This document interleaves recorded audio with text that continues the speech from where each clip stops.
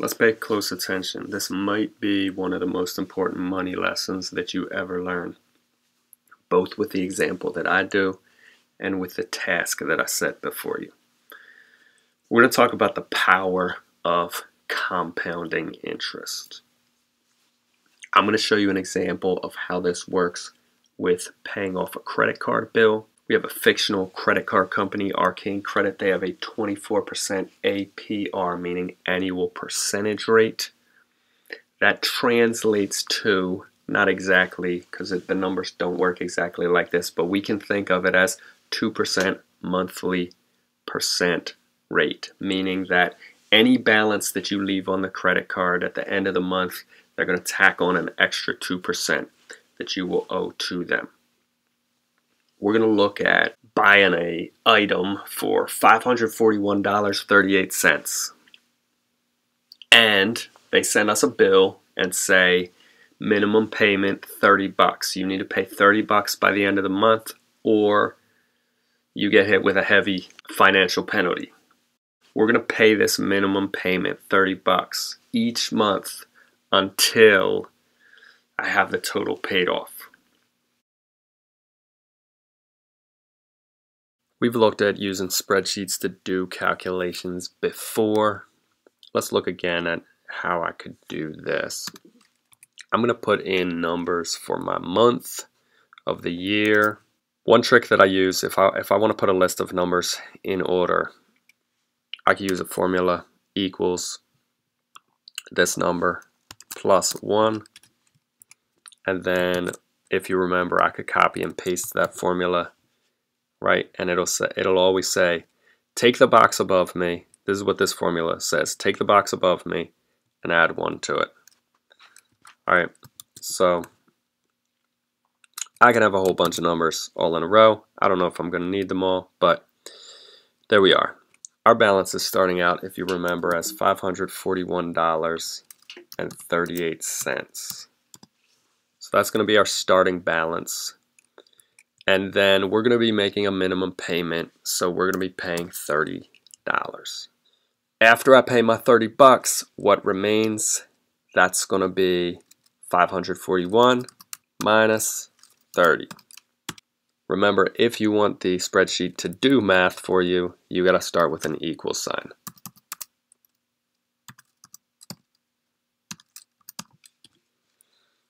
That's what will remain at the end of the month, $511.38. And at that point, the credit card company is going to recalculate my balance. They're going to take this number, 511.38, and they're going to multiply it times 1.02. Times 1 will give them the number back. Times 0.02 will give 2% interest for that month. And that's going to be my new balance, and I continue. All right, $30 equals. Now, before I do this, this has 4 decimal places. I don't really want 4 decimal places. I would like to keep my money with just 2 decimal places.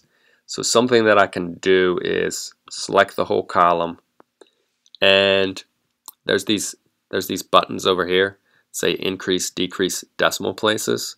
If I do this, decrease, all right, I want to keep exactly 2 decimal places, and I'm going to do the same thing for column D.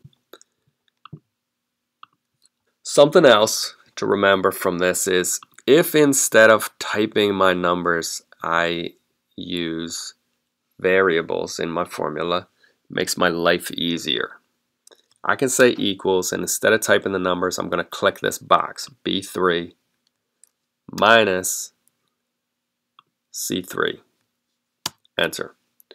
Okay, it did the same subtraction for me, but this time my formula is saying take the box from column B, subtract the box from column C.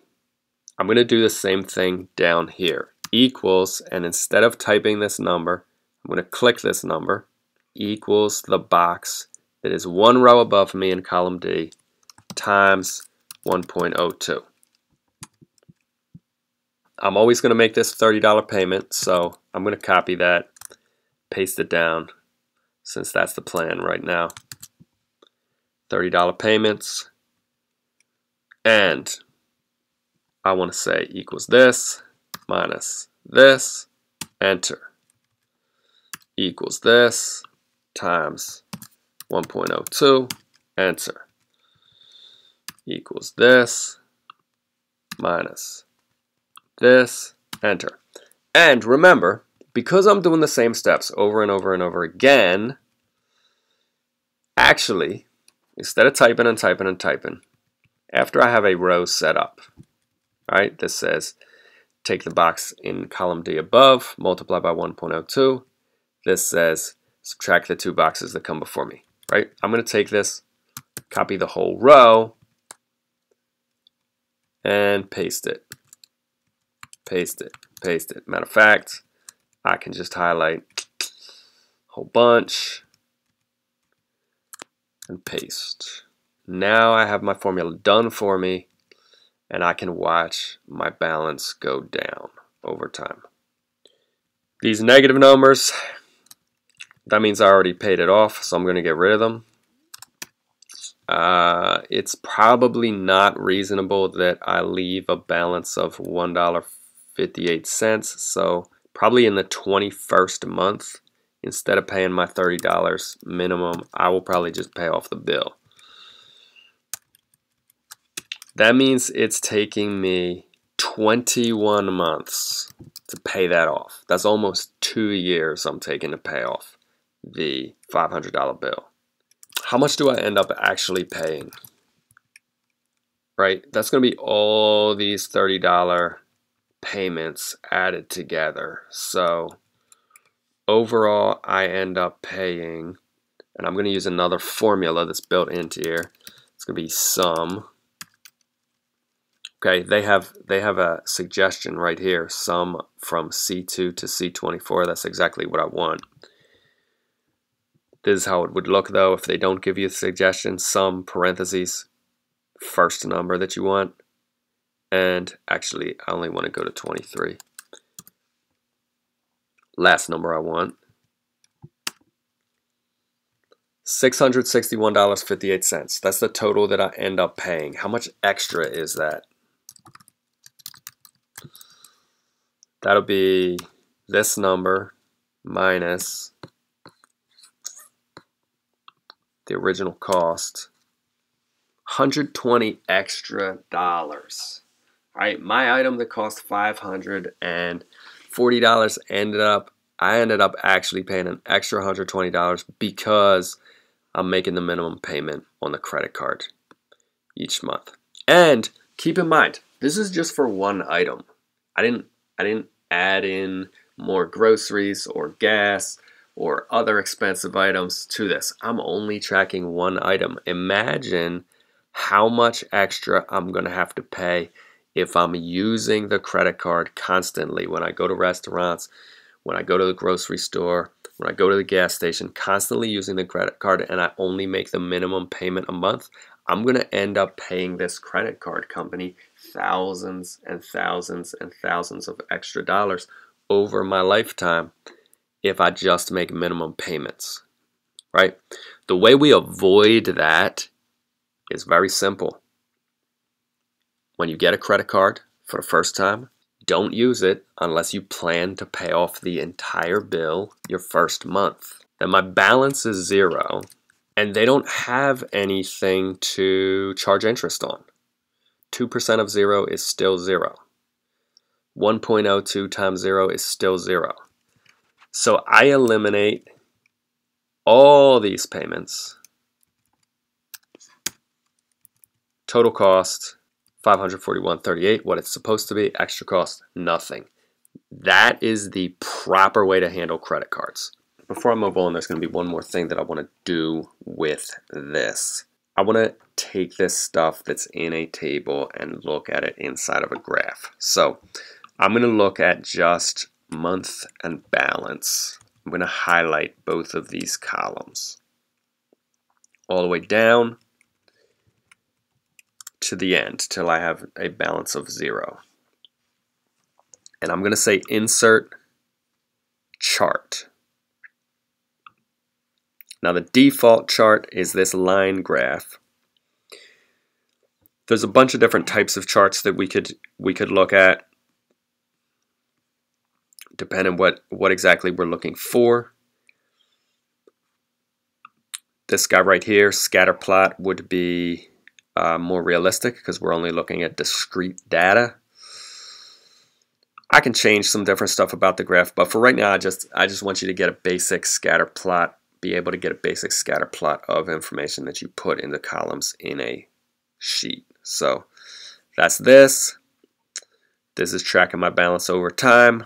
So this is a fairly flat line. If I was to compare this to if there was no interest, that's an interesting comparison for me. If there was no interest, that red line would be how my payments looked if I was paying $30 a month and there wasn't any interest, versus the blue stack of dots with interest. So there's a little bit of curve. You can't really see it, but there's a little bit of curve to the blue line, whereas the red line is perfectly straight. That distance between red and blue represents how much extra is on my balance each month because of the interest payments that I have to make. This is going to be the related problem that I want you to do. Moving a family into millionaire status within one generation without lottery tickets or blessing of amazing athletic or publicly acclaimed and funded entertainment talent. Step 1, get a decent education, followed up by holding down a decent job. Step 2, don't spend everything you make. Step 3, max out Roth IRA contributions in an index fund, $6,000 a year. At age 50 and on, $7,000 a year. Let's look at this. Who has an extra $6,000 a year? Get a nice enough job. Maybe you can have an extra $6,000 a year and do exactly this. But even if you don't do it with $6,000, if you have some spare cash, anything helps. This is how you're going to set this up. Very similarly to what I had was credit card balance, payment, and what is remaining. You're going to have balance, investment instead of payment, because you're putting money like kind of sort of into a bank, and then total. All right, calculations will look very similar. Your balance is starting at 0 at age 20. Starting at 0, you're going to start investing $6,000. You look and remember how to do this. You're going to add columns B and C to get your total. And then to get our new balance, we want to take that total from column D and get that number plus 5% more added to it. So see if you can remember how to use a formula to do that. You're going to go from age 20 up to age 49, and at age 50 you're going to change this investment to $7,000. Okay, so you're going $6,000 up to age 49, and then starting at age 50 you're going to be doing $7,000, and you're going to go all the way to age 65. All right, where am I getting these numbers? 6,000, 7,000. That's the limit. All right, $6,000 is the limit. $7,000 if you're age 50 or older of what you're allowed to contribute to this thing called an IRA. You're going to see how much compounding interest affects the growth of money. If you put $6,000 in a year from age 20 to 65, just as a reference point, 6,000 times 49 minus 20 plus 7,000 times 65 minus 50 is, all right, so you're putting in about $250,000, okay, over your lifetime, putting in $250,000, a little bit more than that. Let's see what comes out of that investment.